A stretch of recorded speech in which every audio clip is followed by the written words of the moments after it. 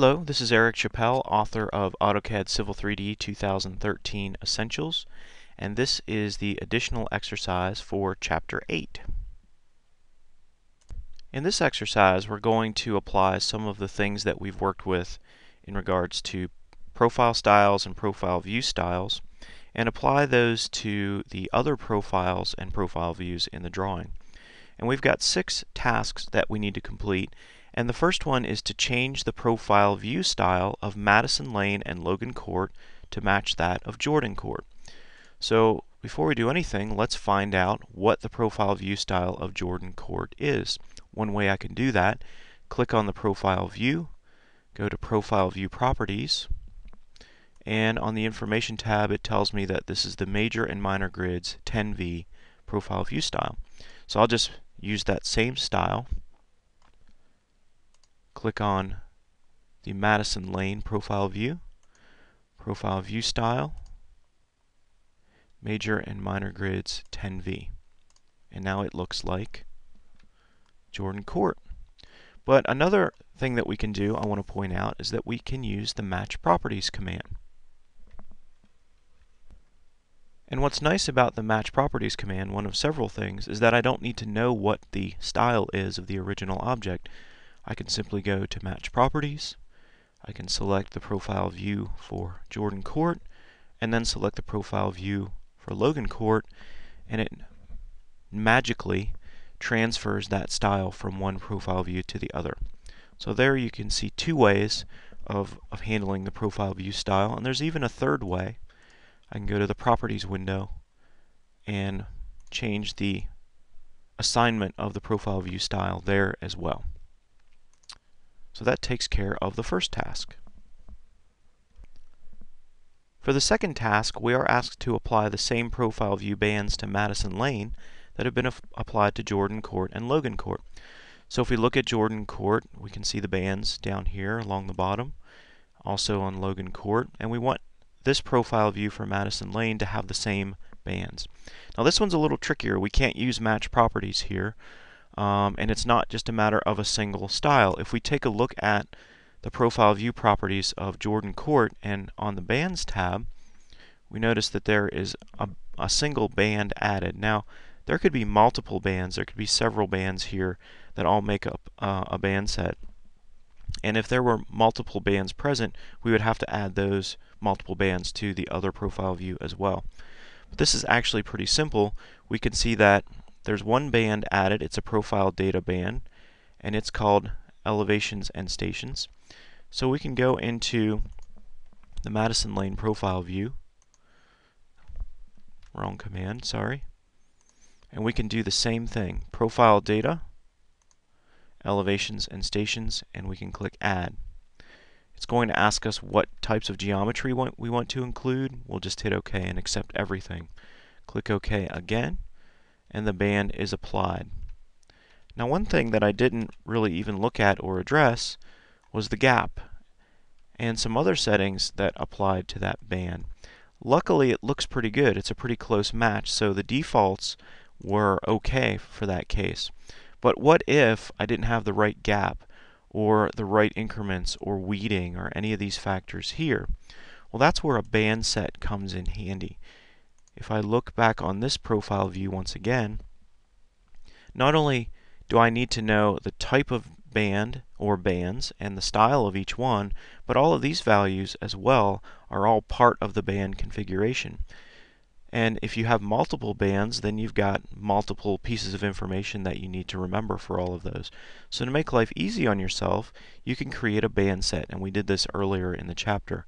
So to make sure I get this right, I'm going to click Save as Band Set, and I'll just call this My Band Set to make it easy. And it's going to store all the information in this part of the dialog. And then I can go to another profile view, and I can import that band set into that profile view, and I'll know that I'm getting all of the right settings, including the gap and weeding and all of those other things that go into the band. So now I'm certain that I have a perfect match from this profile view to this one. So there's some information about how to apply bands or band sets across different profile views, and that takes care of task number 2.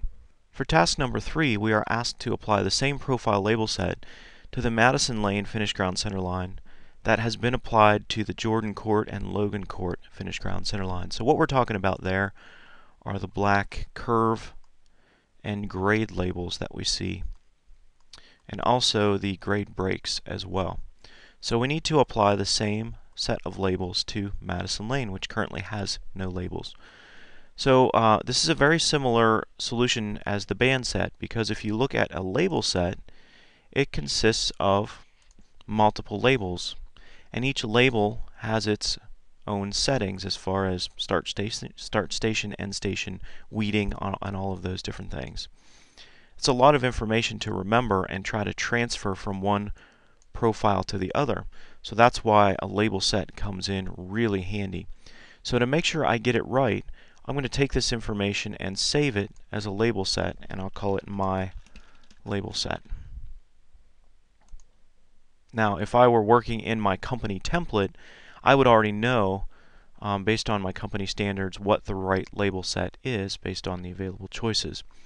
But to kind of drive the point home here, the importance of the label set and how it gathers up all this information and puts it in a nice, neat package for you, we're going to do it this way.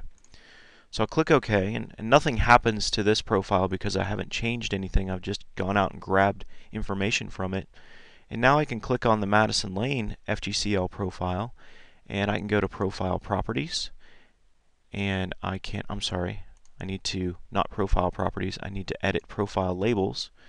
And instead of trying to figure all this out and adding all of these individual labels, I can just say Import Label Set. And I'll go out and get the one called My Label Set.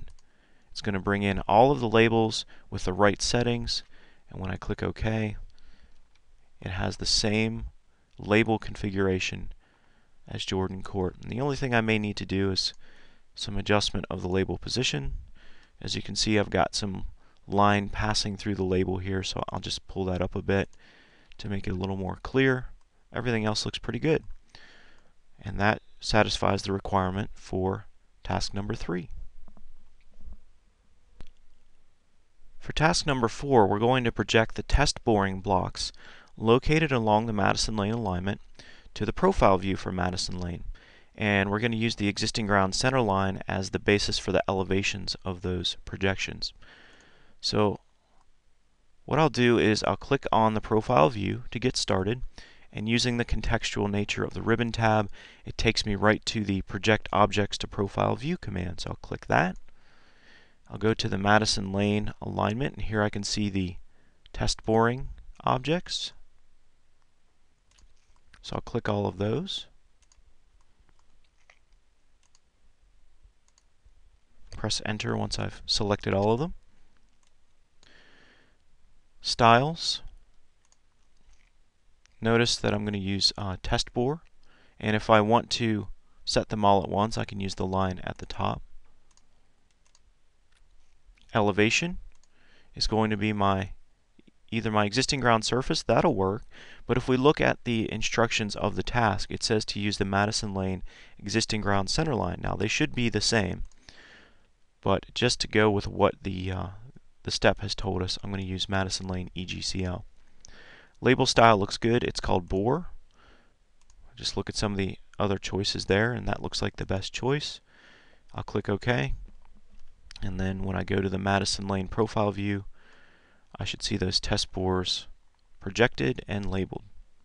Okay, so that worked perfectly, and that takes care of task number 4.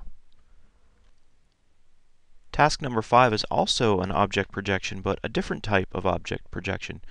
For this one, we're going to project the survey figure representing the north edge of the stream to the Jordan Court profile view. So we're going to a different profile view this time, and the north edge of the stream is actually this survey figure right here. So maybe for flood study purposes or for that sort of thing, we want to analyze the water level as it is in relation to the center line of the road. So once again, I'll click the profile view, which brings up my contextual ribbon tab. There I see Project Objects to Profile View. I'll launch that command, I'll select my survey figure and hit enter. Style, I'm going to see what my options are here. I think we'll just go with basic. Elevation options, I want to use the elevations on the object that were actually provided by my survey crew, let's say, who went out and located not just the horizontal location of the edge of the water, but also the vertical, the elevation of it as well. So I'll click OK, and if we pan over to the Jordan Court profile view, here we can see the water level of the stream as it relates to the center line of the road. And that could tell a very important story to a hydraulic engineer or a hydrologic engineer studying the storm events of the road. They may know how far the water level is going to raise in the event of a certain storm. Whatever the case may be, it's an important visual to see the water level obviously below the center line of the road, because that's where we want to keep it. So that takes care of task number 5. And for the final task, we want to take that analysis of the stream water level a little bit further and actually label the depth from the lowest point in the road to the stream elevation directly below it. So to see what we're talking about there, I'm going to zoom in a little closer, and we can see that there's a low point for this curve at station 16 plus 7, 7.02, and part of that label is to also place a tick mark at that low point. So this is the low point of the curve. And what I want to do is provide a depth label from there down to the water level. So I'll go to the Annotate tab and launch the Add Labels command, and I'll pick Profile View as the type or the feature I want to label. Label type will be depth, and I'm going to go ahead and use the depth label style. Notice for just about every one of these operations, I'm at least looking at my choice of label styles and making my best guess at what the right label style or the right style is going to be. And I think that's a great way to use Civil 3D. Every time you create an object or a label, take a look at the styles that you have and try to do your best at picking the best choice. So I'll click Add, and I'll pick my profile view. And then for the first point, I'm going to try to snap right to the end point of that tick mark. And then I'll turn ortho on using the F8 key. Unfortunately, this doesn't respond to ortho, so I'm going to have to kind of eyeball it and make it as vertical as possible and pick a point right on the water level. I'll zoom out a little bit. We could see that that's a distance of 5.82 feet. So somewhere out there, that's going to tell somebody that the water level of the stream, at least at the time that it was surveyed, is 5.82 feet below the proposed elevation of my road. Now, what the significance of that number is going to depend on the engineer that's analyzing the stormwater performance of the site.